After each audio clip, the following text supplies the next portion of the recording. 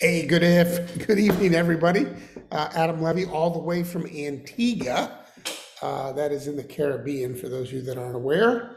That's why we've got such a tan going right now, and just glad to be able to hop on and do our Tuesday night live Zoom, which we do at 8 p.m. Eastern every Tuesday evening to kind of go over some things that are hopping and popping over at CTFO and just wanted to go through a quick list of things, and I have some things I wanted to share with you.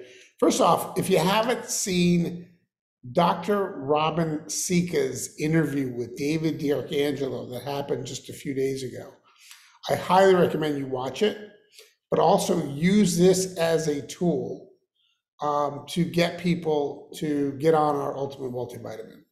Anybody who watches this, I mean anybody, this is one of the best interviews I've ever seen her do. And it is, David does a great job of interviewing her. And really, I think anybody that watches this is going to want to be on and understand the ultimate multivitamin. And it's really such a great building block, for our business, because the reality is you got to be able to find some things to put on Smart Chip that you can't live without. And everybody, takes a multivitamin or should be taking a multivitamin. And if they're taking one and it's not ours, well, you got to have them see that video. And once they see that video, they'll start taking ours. That's something that people will take for a lifetime. So you want to talk about residual income. It's one of the key building blocks that's so important in our business. So use Dr. Robin Sika's video. I think I posted it on Biz Builders. Also, there's emails that have been coming from the company on that, and you're going to see a lot more about that. But it was really great to get a brand new recording of Dr. Robin Sika talking about the ultimate multivitamin in this day and age. March promotion going on. That's something that was just announced, of course, today being March 1st, and it is in relation to the Fast Start bonus. And what they've done is they've added an enroller match of 25%. So what that means is anybody that you personally enroll between February 28th, which was yesterday, and April 3rd, okay, so you've got pretty much, right, the entire month of March. Anybody that you've enrolled or enrolls that gets in on the Fast Start bonus earns $200, earns the additional $300, earns the additional $500 for a total of $1,000, right? That's available in Fast Start bonus. You're going to get a 25% match. So if they earn $200, right, because they hit 1K, you're going to get 25%. That's not bad, right? That's $50 as their enroller, right? If they earn $1,000, you're going to earn $250 extra because you're their enroller. So that's a pretty amazing little bonus that they've just announced. I wouldn't be surprised if they do that more often in the future. And who knows, maybe that'll become something part of the comp plan at some point. But that's a pretty cool bonus. And it puts a lot of incentive on you to help your new person get to that next level when they're first getting started, which is really kind of nice. More money in it for you as well as them. All right, so I wanted to cover something real quick. I'm going to share my screen, and a topic I wanted to cover tonight. Let's see if I can find it on my screen. Must be this one. Yeah. Okay. All right. So I want to talk a little bit about networking with Facebook and social media. When people friend you or when you friend somebody, what do you do? How do you say hi to them? What do you do to connect with them? And I hit up somebody, it was somebody Michael Allison had mentioned to me. And so I went to go check him out, somebody that he was kind of prospecting. And he was a networker, and I thought, well, let me go check him out. And I did it, and I sent him a friend request. And this is what he sent me back. He sent me an audio message, and I want you to listen to this audio message because because I think it was one of the best examples of what to do when somebody sends you a friend request. And here it comes. See, hopefully you can hear it. Hey, Adam, happy Sunday. Hope you're having an amazing weekend. I want to thank you for reaching out and connecting. Checked out your profile. You have some really great content there, and it looks like we've got some friends in common. Just curious what you're up to these days. Hope everything's well. Pretty soon the spring will be here. Hope you didn't get hammered with too much snow up there in Connecticut last week. Take care. Have a great day. Look forward to learning more about you. You guys all hear that? Yeah. Okay, great. So think about this message. I've never talked to this guy before, right? I just friended him up. I had an intention to friend him up because, Michael had mentioned him to me and we were, maybe going to be talking to him at some point. But there's a guy that's doing this with, I'm sure, anybody who ever friends him, right? And let's talk about what goes on in that. And we can play it again if you want. But he took the time to record that message. He took the time to look at my content, or at least he says he did. Who knows if he actually did, but he says he did. He took the time to see that we had some friends in common. He took the time to know that that I'm in Connecticut, right? So he did. He apparently looked at my, profile and said, "Oh, this guy looks like a guy I want to know," and boom, right? And so then I sent him a message back because I thought it was a great message, and my message back to him was, "Hey, Tom, Adam Levy. Really great to get to hear your voice, and looking forward to connecting with you as well. I believe Michael Allison and I are the common friends that we have in common. Both of us are working really hard at CTFO, are really smart, actually. Things are going extremely well, and it is just a great time to be working for oneself these days, which I'm sure you're well aware. Anyway, hope you're doing well. Again, thanks for reaching out. My wife and I were headed to Antigua for 9 days, and so we'll be posting some pictures, I'm sure, and maybe we can connect when we get back. All right, have a great one, and we'll talk soon." So that's what I sent him back, and I knew I was going to be away. But, I wanted to get right back to him. I think I did it the very next day, and I sent him a message. Again, letting him know specifically that the reason why I friended him up was because we had somebody in common that I'm working with together. Again, posture, right? I don't want to lead this guy on to think that he can recruit me, right? I'm letting him know that, yeah, no, things are going really well. Going to Antigua for 9 days, looking forward, you know what I mean?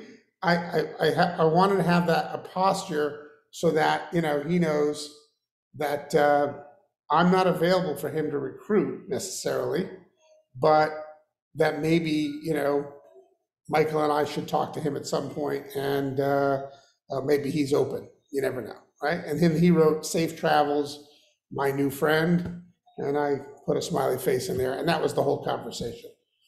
But I really loved the message that he left, and I think that, we friend people, and we just you never heard from them again, or why are they?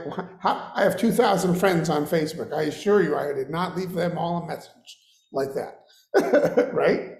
But it's very personable. It's very relatable. I think anybody can do it, and it's something that you might want to put into your arsenal when it comes to friending people. And I friended him, and he left that message. I imagine that had he friended me, I could leave a message like that, or I could have left a message like that once he accepted it. Because a lot of times you'll friend somebody and they'll accept your friendship, and then nothing happens there either. So either way, whoever did the friending first, Tom's message, this first message. Hey, Adam, happy Sunday. Hope you're having an amazing weekend. I want to thank you for reaching out and connecting. Checked out your profile. You have some really great content there, and it looks like we've got some friends in common. Just curious what you're up to these days. Hope everything's well. Pretty soon the spring will be here. Hope you didn't get hammered with too much snow up there in Connecticut last week. Take care. Have a great day. Look forward to learning more about you. And I don't know how successful Tom is as a networker, but I do know he's doing some of the right things just from my experience with that one interaction, right? And so there's a guy you want to have on your team. There's somebody that, already knows how to network using social media. So anyway, I just wanted to point that out. It was something that really stuck out for me. I know Michael Allison leaves messages that are similar as well, and maybe he'll do a training on that at some point. But I just thought that was something I wanted to share with you guys tonight. All right, let me just stop sharing my screen. And okay, fantastic. Did you guys appreciate that? Is that something that was helpful? Yeah, okay, good. Excellent. So we have a few more people that have joined us. Fantastic. All right, so lastly, or not, I don't know if it's lastly, but certainly next, Lisa and I, we were at a historic dockyard called Nelson's Dockyard in Antigua for dinner the other night. And there seemed to be somewhat of a crowd that was forming at the dock. And find out that the very last people who enrolled in this race were coming into the dock. So they were the very last people in the race, and it was a transatlantic rowing team. Now, I'm not sure if if you've seen this or even heard of this, didn't even know this existed, but these gals rowed a boat, no other power source, no sails, no engines. I think they have an autopilot just to make sure that they don't have to worry about steering, but all propulsion is them rowing, okay, from the Canary Islands to Antigua, okay, about 3,000 miles. I want to share with you what happened. See if I can share my screen and play it so you can see this as it happens. Sharing that. Okay. Okay. So there they are. They've just come into port. And this is what happens. For Marina and Sonia Project X!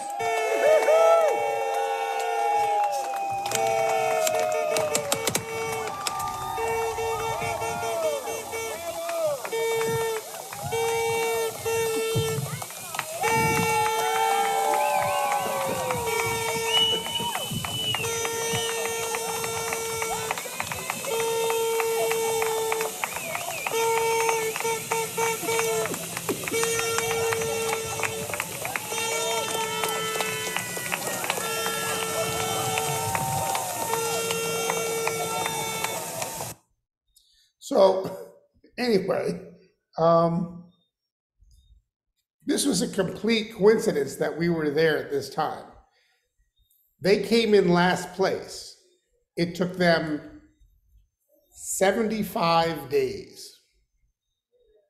Okay, 75 days from the Canary Islands to row to Antigua. Now, a lot of lessons can be learned here. First of all, they came in last place. Do you think they really cared that they came in last place? No, they just rode the Atlantic, right? We were talking to them afterwards, Lisa and I, because they were actually eating a real food dinner on like dry land for the first time in 75 days at this restaurant. And so we got a chance to chat with them a little bit. And we asked, why do people do this, right? What is it that, and they told us, they said, well, some people, they do it for different reasons. One of the girls said, I wanted to lose 25 pounds, which she did. I said, congratulations. By the way, there's easier ways of doing that, right? Another one said, I just wanted the t-shirt, okay, right? So they get a t-shirt, of course. The t-shirt, they're not wearing them here, but basically the t-shirt says something like, I rode the Atlantic, you know what I mean? And so that was another reason why people did it. But, we asked them, we asked a lot of questions like, how do you, the water and food, and they have a desalinization plant on board, so they're turning seawater into drinking water. But food, they got to bring everything with them that they're going to need. Everything. There's no supply drops. You can't go fishing, right? They're 2 hours on, 2 hours off, 2 hours on. There was only two of them in this boat. 2 hours on, 2 hours off the entire time, right? And ask them a question, did you ever feel like you wanted to quit? Right? And they had a very quick answer. They said, "Well, how can you? What, we're going to just throw the oars in the water and say I quit? I mean, what you can't quit. There was no quitting. There was not like a boat chasing them, a safety boat, right? No, they were in the middle of the Atlantic Ocean for 75 days. There's no quitting. So, I just liken it to, our business a little bit, in that there's people that quit all the time, and it's just too bad, because there are things that people do in life that are just so much harder. I would simply, if you think this business is hard, try rowing the Atlantic for 75 days, right? I mean, and these gals were just really inspirational that way. One of the questions we asked was, what was the most impressive thing you saw in those 75 days? What was the thing that left the biggest impact? And they said, oh, easy. There was one night when it was completely dead flat, the water, and the stars in the sky were reflected on the ocean. And so they shut off all their electronics, they shut off everything they possibly could, just so they could be in this planetarium, which had no top or bottom, because the stars were in the ocean, the stars were up top. It was just complete darkness in the middle of the ocean. And then when they put their oar in the water, marine phytoplankton would glow. Can you imagine that? Absolutely incredible. So anyway, we met these gals, they were like 30 something, either late 20s or early 30s. And the name of if you want to see them online, it's Project X. Project X is the name of their vessel. And anyway, so I just, they had brought it up. They said, people tell, they say, there's people going through tough times in life, and yeah, there are, but you want to try to do something really hard, row the Atlantic from one side to the other, right? It just puts things in perspective. Anyway, hopefully you found that interesting, and we were just enamored by these ladies, and just couldn't believe that people actually would set out to do something like that. And apparently there were 37 teams that set out. I think the quickest one did it in like 34 days, and they did it in 75. They came in last, and we just happened to be there when it happened. So anyway, that was kind of fun. So with that, anybody have any questions or things that they would like to add? You can unmute yourself if you want. And here we go. All right, everybody seems to be in good shape. I don't see anybody's hand up. Oh, Malcolm, go ahead. What is the temperature down there right now? Good question. Right now, even at night, it's about 79 degrees. And during the day, it's about 85, 86, something like that. Yeah, it's been amazing. We hiked to the highest point, or the second highest point, I should say, in Antigua. Yesterday, we went on that hike. Great hike. Got to see. I think I recorded from up there, so you can kind of see around and hike through a rainforest, and it was really, really nice to get some exercise while we're here. Real exercise, because there's a lot of food. You know what I mean? When you go on vacation. So, but good question, Malcolm. Well, I just wanted to give you an opportunity to completely rub it in a little bit more than you already have. That's all. Listen, somebody has got to live this lifestyle. Yeah. Go ahead. Sorry. Appreciate that, Malcolm. And look, that's what we do this for, right? we do this business so that we can have the freedom of lifestyle to, you know, head out on a Wednesday and not have to ask anybody, go to a tropical island, spend some time and, get away from the day to day so you can think at higher levels, right? Yes. It's hard to create new ideas and, to get out of your own thoughts when you're in the day-to-day routine that you go through all the time. I gotta say, one of the things that inspired me was seeing the mega yachts, the sailboats and the mega yachts that are here. That's a whole nother level of rich. It has you relook at your and reevaluate your goals when you see the potential of what real wealth, crazy real wealth looks like, and that's it's humbling at the same time. It's inspiring, and so that's one of the things I'm getting out of being in a place that has. I wish I could show you some of these pictures. They're insane, some of these boats. But anyway, it's been a great time down here. Looking forward to getting back. You can only do so much sun for so long, and then you got to get back and get things cranking. I've got a lot of stuff to do when I get back, and a lot of people I need to talk to. So, hey, Hilton, good to see you, my friend. All right, excellent. Anybody else have anything else they want to add or subtract as we go? I know the corporate call is coming up, ctfowebinar.com at 9 p.m. Eastern. Hey, Hilton. Who's leading that? I'm not sure Who's who's leading going to the be on night? that one this week. I don't know. I didn't check the email. Probably did come through All on right. an email, but should be an opportunity. No problem. Stu's doing it. Is it Stu? Stu? Okay, great. There you Yes. All right. go. Doesn't get much better than Stu. All right. Could we just Now, when you're in Antigua, are you able to? Is Antigua a distribution center for CTFO products or not? Unfortunately, no. We don't ship to any of the islands. But the good news is I'm meeting people from Canada and I'm meeting people from the UK. Yeah. There are not that many people from the United States in Antigua right now. Mostly Canadians and Europeans mostly. That's what I'm finding. Every once in And a while- CTFO distribution countries are which ones again? Canada, US, UK.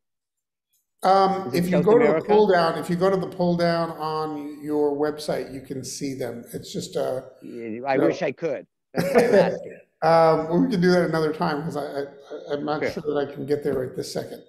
But yeah, that's No problem. They're mostly European countries. All right. And lastly, the new president that came on to CTFO, he was formerly with Herbalife. Is that right? No, not at all. Oh, so who's the president that CTFO? You're talking recruited? about Kevin Fournier. Kevin Fournier was with Free Life International. Brought that company to $1 billion in sales. Worked with him for Okay. over 15 years there. Yeah. All right. So And he's the star. Yeah, he knows Rio what he's doing. manager. And like a lot of the changes that you're seeing, I mean, look, the smart ship went into effect, and revenue for February because of smart ship is up double digits. So already that's kicking in. If you haven't figured out smart ship yet, make sure you do. It's just a much less expensive way to buy your products. And it will ensure a culture in your business that creates you a residual income so that you can go on trips and do things. Okay. Could you edify for me, for us, if it's valuable for everyone, Kevin Fournier, and how long he's been as CTFO, aside with the quick ship, what are some of the other changes he's made? And I'm looking for that history because I don't have no problem. good. So here's what I'm going to give it to you kind of in a broad strokes about it, because Kevin's been here for about 5-6 months now. His experience in running a company that went to $1 billion in sales is important because he's already been there and knows what it takes and knows what systems need to be in place. And so as he has been the president of CTFO, he's starting to put those systems in place. Smart ship is one of them. Distribution, where we ship out of, things like that. The right people, he's hiring the right people for the right jobs. Just really putting the framework together as he knows it needs to be in order to bring this to a billion-dollar company as well. So that's what Kevin is doing. He does an amazing job of it. And he's also doing a lot of training. You know, there's a lot of training that's happening for new people that Evelyn Monrog and Kevin Fournier are doing on a regular basis. I believe those are on Monday nights. But yeah, it's actually it's in the afternoon, I believe. So I'd have to double check that, but yeah. And are you familiar with the revenues of CTFO each of the last 3 years? I remember before being 80 to 100 million, you know, and what's the projection for this year? I don't actually know the answer to that. Hilton, that's a great question. And, you know, my guess is that we're probably somewhere around 10 million a month in sales, something about that neighborhood there. Yep. So can we get a graph or, you know, like the actual facts, you know, the last 3 to 5 years and what the projections are from Kevin Fournier for this year, for the next 3 years? You know, like it's great to say $1 billion from 100 million, but what's the actual path to it? Right. Year by year. So, because with entrepreneurs, you know, I want to be able to enroll them in, we have a great leader, not because I say it, but, and not just because of what he's done, but because I'm able to share the plans he's working on implementing. Yeah, you know what we can do with those kinds of people, Hilton, is we can actually put them on the phone with Kevin. And that's the best way to handle that. Because everything is very new now. So to say we're going to have a chart like that, I can't, you know, guarantee it. It's a privately held company. So they're probably not going to put a chart like that together, but you can get them on the phone with Kevin and we can do a Zoom. We can set that up. And so if you've got people like that, be glad to do that with you. Okay. I have several high level people that are now coming out on Saturday, and I'm basically just getting entrepreneurs engaged that have built businesses. Okay, good. And are open to building one with me now. Awesome. Well, I look forward to talking with them, and if they seem interested and open, we can certainly put them on the phone or do a Zoom with Kevin Fournier. And I think that's. And do you recommend that we do that just one-on-one with each of the entrepreneurs I have? Yeah, or do we do a group? One-on-one. You want to do them one-on-one, Hilton? You want to do them one-on-one? You know, treat each person, give them the due respect that they deserve as far as a you know, a leader goes, if they've got experience. It's okay to do things in a group fashion once they're involved and, you know, that kind of a thing, but I would do it one-on-one. Yep. All right. All right. And so that we're not wasting any time, what's your recommend for that type of an initial call? Is that 20 minutes, 10 minutes? Yeah, the initial call would be a 3-way call with me, maybe for 20 minutes or so. And, you know, we can just kind of ask the right questions and find out where they're at. And if they're serious and they want to, you know, talk to the president of the company, we'd be happy to set that up. All right. Perfect. All right. Okay. Got it. Hilton, we're in your corner. We can make amazing things happen. If you've got the right people, love to help you bring them on board. Okay. Well, we'll see. Ain't nothing to it but to do it. That's right. Excellent. Thanks. Appreciate that. Let your light shine. Thank you. Bye. All right, Hilton. All right. So thanks everybody for joining us. We appreciate you all. And we'll all see you on next Tuesday Night Live back in cold Connecticut. Everybody have a great night. Thanks for joining me here in Antigua. Adam Levy signing off. Everybody have a great night. Bye-bye for now.